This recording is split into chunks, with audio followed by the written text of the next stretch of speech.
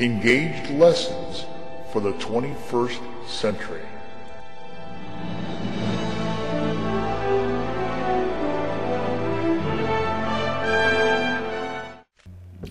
In this lesson, what we're going to do is learn how to create decimal, left and right, and leader tabs. The first thing you'll have to do is create a buffer. We'll show you how to do that.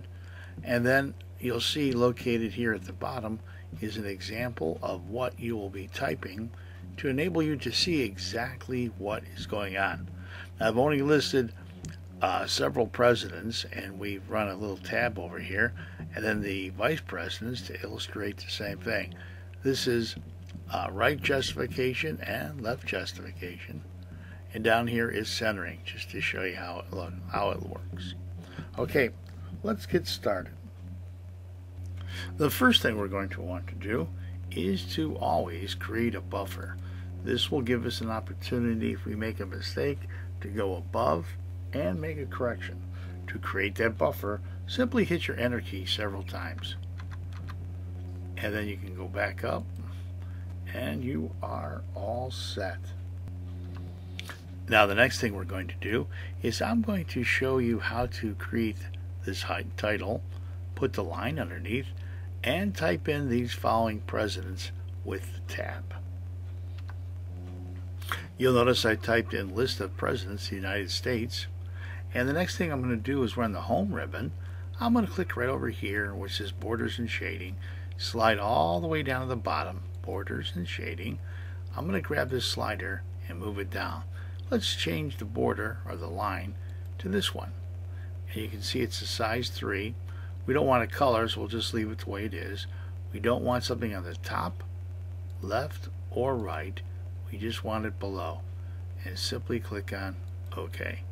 And in doing so, you'll notice that we have a line below. Now, because we created our buffer, we can also move this line underneath. The next thing I want to do is left justify.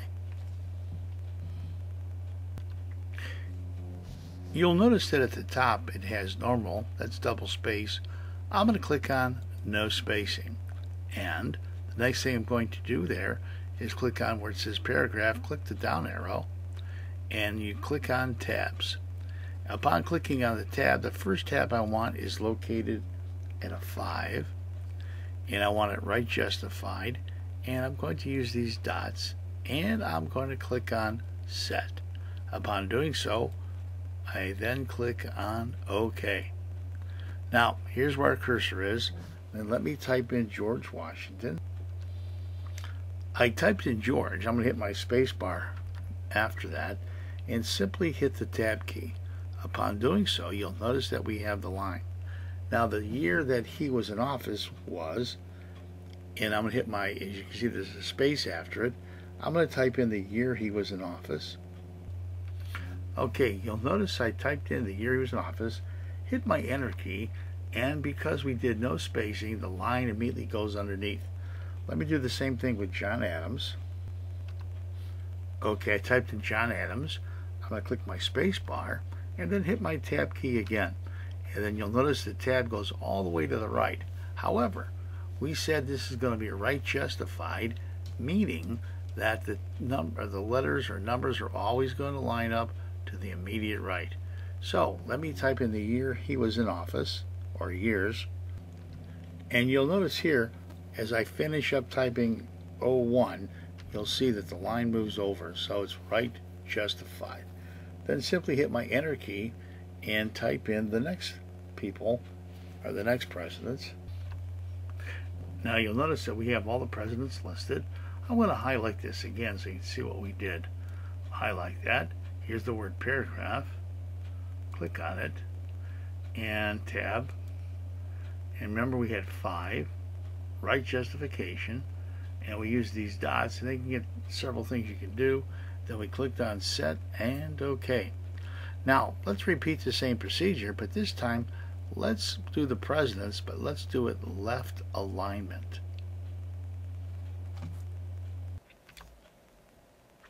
I typed in Vice President of the United States, and I'm going to center that, and then I'm also going to place a line underneath just like we did above, let's place a different one. I'm in the home ribbon, click on my down arrow, go to borders and shading, slide down, and I'm going to use this one. I don't want it on the top, left, or right, and simply click on OK. So now we have that underneath. Place my cursor down here and make sure we click on no spacing so we can type in our presidents. Now this time, let's set our tab a little bit different. If you recall, we will click on paragraph, tabs, and this time we want to put them again at 5. However, we want them left justified, and instead of using a 2, let's use a 3. Click on set and OK. Now you'll notice I typed in John Adams. I'm going to hit my space bar a little bit, one time, hit my tab key, and what we're going to do this time is type in the year that he was in office, and I'm going to type in this time, hit my space bar so it looks a little bit neater. I'm going to type in, so you can watch this, 1789 space dash and 1797. Okay, now these will all be left justified. Let me show you what I mean. Let me do the next one. Thomas Jefferson, space bar, tab, and hit my space one more time, make it look neat, and type in 1797, space, dash, space, and 1801. Now you see those are going to be left justified right here. These are right justified, these are left justified. Let me do the other one so you can see exactly how that happened. Okay, here are the rest of the presidents, and you can see they are all set, vice presidents, so you can see they're all set up. Now, let me show you the decimal so you can see how to do that. But let's make that a little bit quicker. I'm going to hit my enter key once, and what I'm going to do is I'm going to copy this. I'm going to cheat. Hit Control C to copy, and I'm going to place it right about here, and hit Control V to paste. Now, I want to use the decimal. To do that, I'm going to highlight this. Okay.